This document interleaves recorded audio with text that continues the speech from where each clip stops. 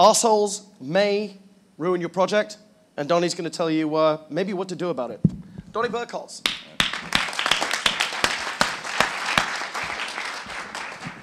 Thanks for the overly kind introduction. I'll do my best to keep things interesting. So this project, or I guess the story, is all about the last 8 or 9 years I spent contributing to a Linux distribution called Gentoo. And started out sort of in the trenches doing just a single developer thing. And over time, gradually ended up in sort of a position of leadership. And in open source, you know, that doesn't mean you get to tell people what to do. It means you get to ask them what to do more often. And so over time, things were going great, but then we ran into some tough times. And I'm going to show you some quantitation that I've tried to do on one of the hardest things to quantify, which is people, communities, rather than code. It's easy to quantify code. We saw some of that with the Cloud Foundry talk yesterday. You can look at pull requests. You can do all kinds of metrics on lines of code, number of commits, and so on. But how do you quantify a community? And here's my alternate title. I thought it fit, because that's what they do, right? And I guess here it would be arseholes to be it proper. But you get the idea. So just do the mental translation if you're from the UK. So just kind of a very brief introduction to how I view communities.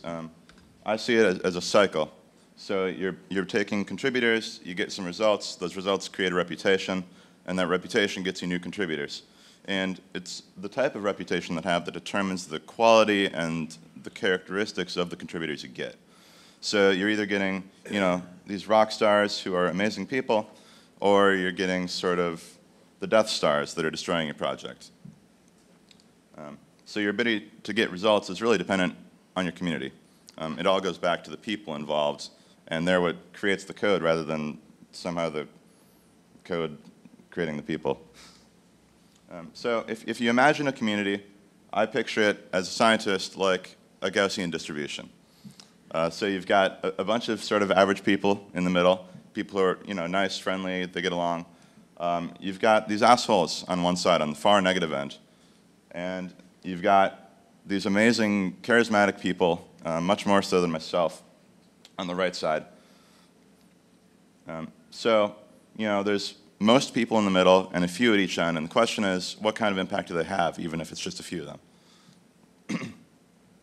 So this is a graph of Gentoo over the past 10 years or so on Olo.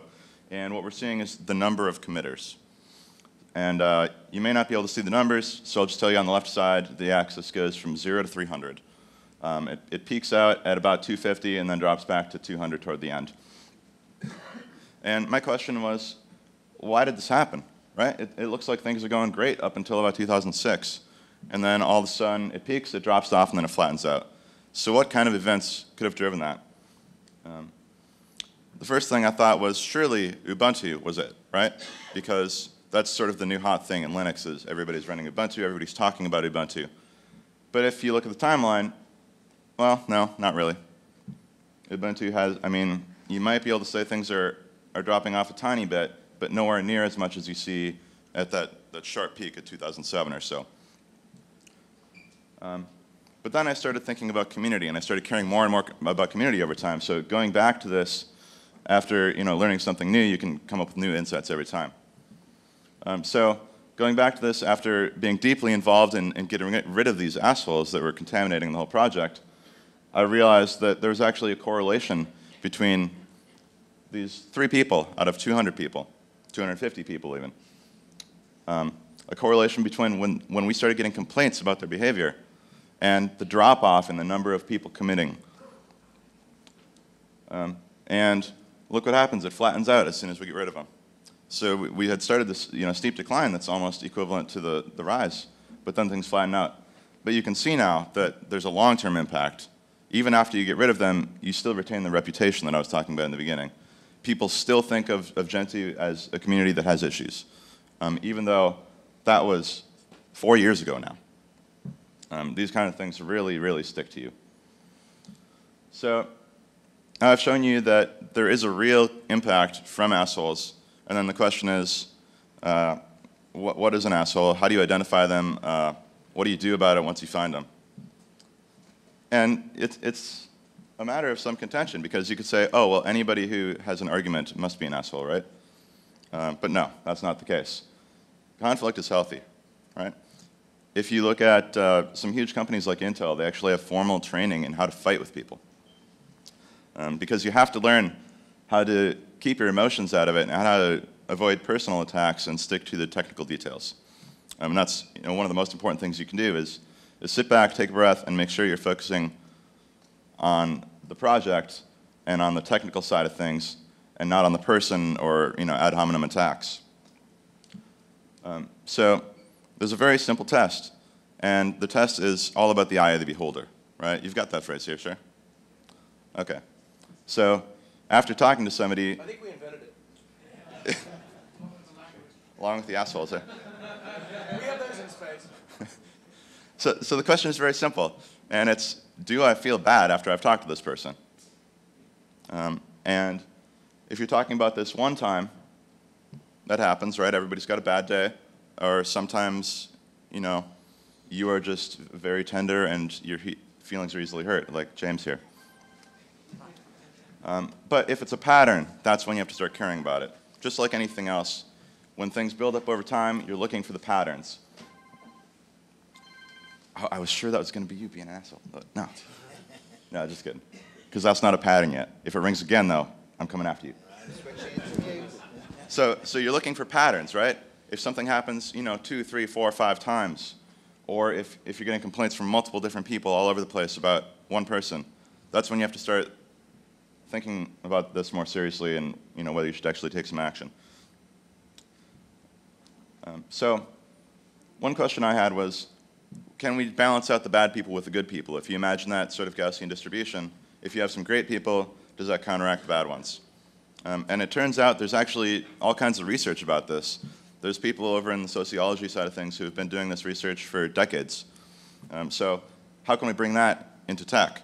And it's, I think Mike Monki was saying yesterday that all these things have happened in the past and we ignore them. So that's what we've been doing with community.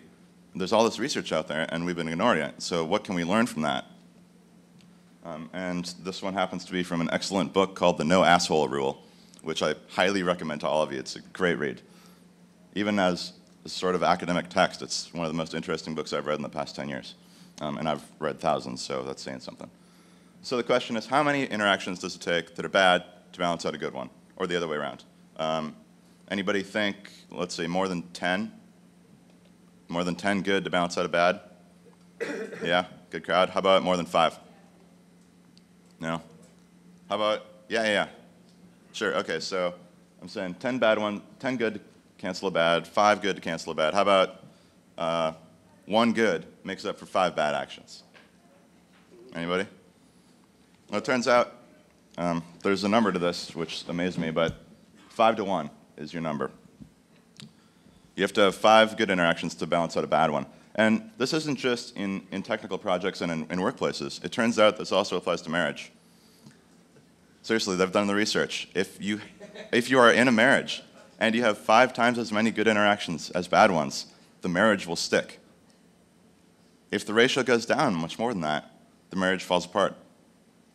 I mean, it's very interesting stuff. So if you are thinking that you're doing a lot of insulting your husband or your wife, consider adding in some compliments, like 5 times as many.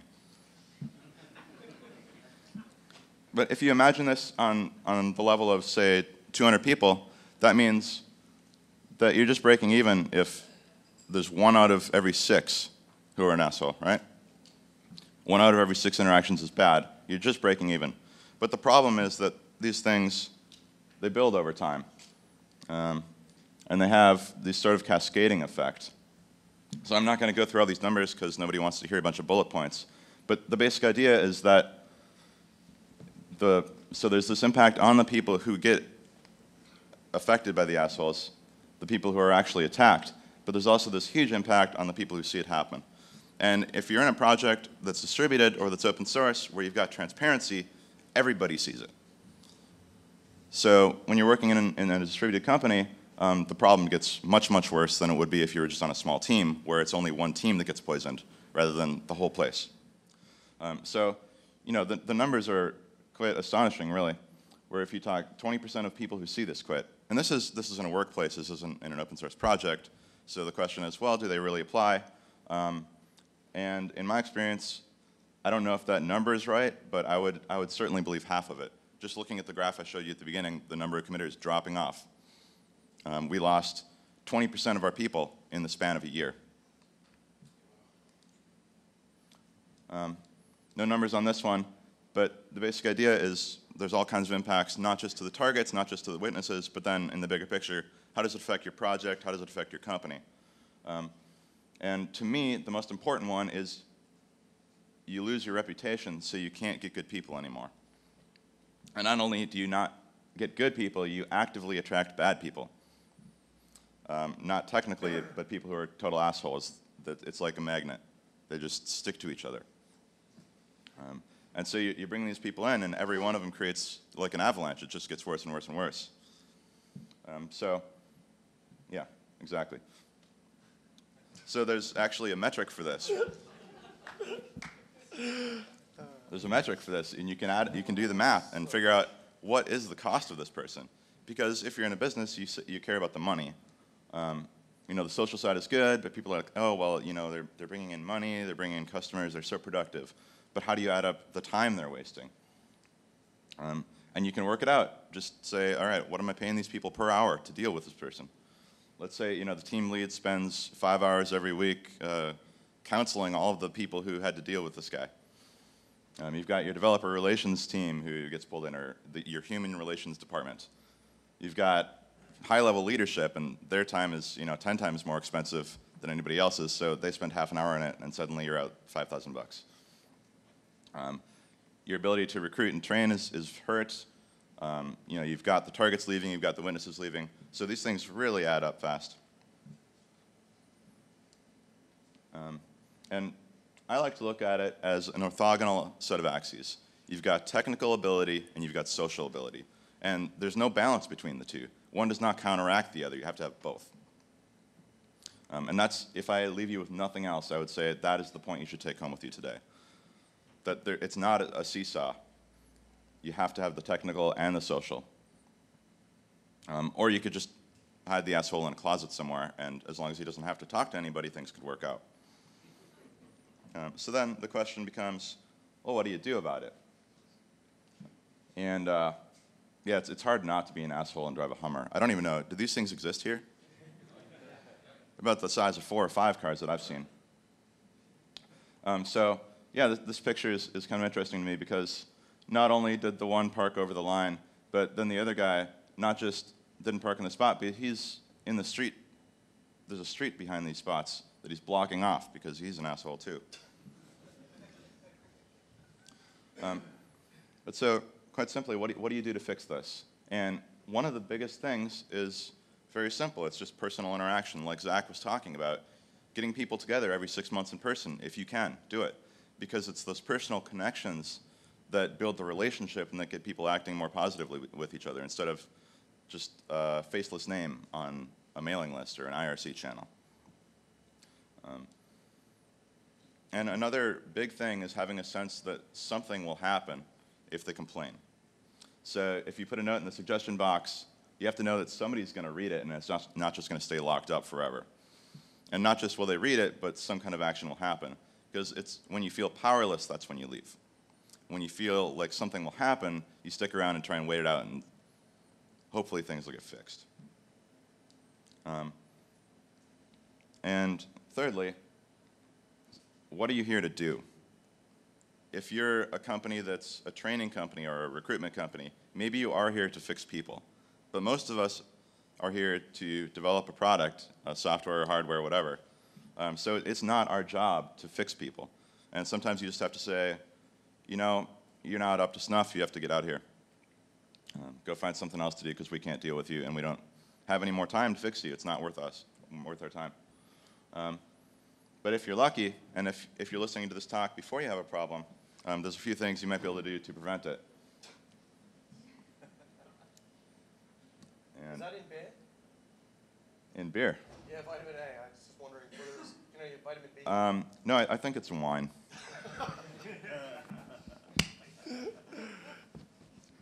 So what do you do to prevent it? And as you know, you've heard, culture is hard to change. Code is much, much easier to change than culture is. It just gets stuck. And without bringing in a whole new team, it's a long, long effort to change it. I've been working on it for the past 5 years in Gen 2, and it's still not there. But one of the big things is do what you can to come up with any kind of numbers to support your claim. If you're trying to fix your community, or if you're trying to prevent it from happening, you have to have something that you're monitoring. Just like monitoring whether your server's up. You want to monitor whether your community's up and whether it's healthy. Looking for things like, are you actually getting complaints about anybody? Is the rate of complaints changing? Just very simple stuff. You don't have to go complex engineering on this. Although, if you do, Dave, who's got the next talk, has some really, really cool quantitative stuff on community metrics. If he doesn't mention it during the talk, catch him later, because it's very interesting stuff. But people don't always believe that the social side of things is important, especially software developers who really care about code and about things that can be written down and planned and quantitated. So you have to come back at people like that, and people like me, as a scientist. If there's not evidence, I don't believe you. Because as analysts, it's very easy to talk out of our asses. So we have to do what we can to support our claims as well. And do you have SWAT teams here? Yeah. So very simply, keep your standards high.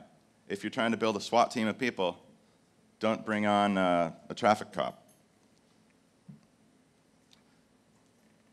And the last one, and the most importantly, is just set your expectations from the start. If you tell people from the beginning, this is how our community works, this is what our standards are like, you're already turning away the people who don't feel like they would fit in. And Ubuntu's done a great job with this with the code of conduct, where people say, oh, well, this isn't really the kind of community I want to be in, and I can know that just from reading this. But then the problem is, you can't just set the rules, you have to enforce them too. And that's tough for a lot of us who are sort of introverted because we don't like confrontations. But if this is something you care about, and it goes back to the health of your entire project, your entire company, you have to be willing to take action and do whatever it takes. So I will leave you with the final claim. I will say that dealing with assholes is never worth it. Thank you.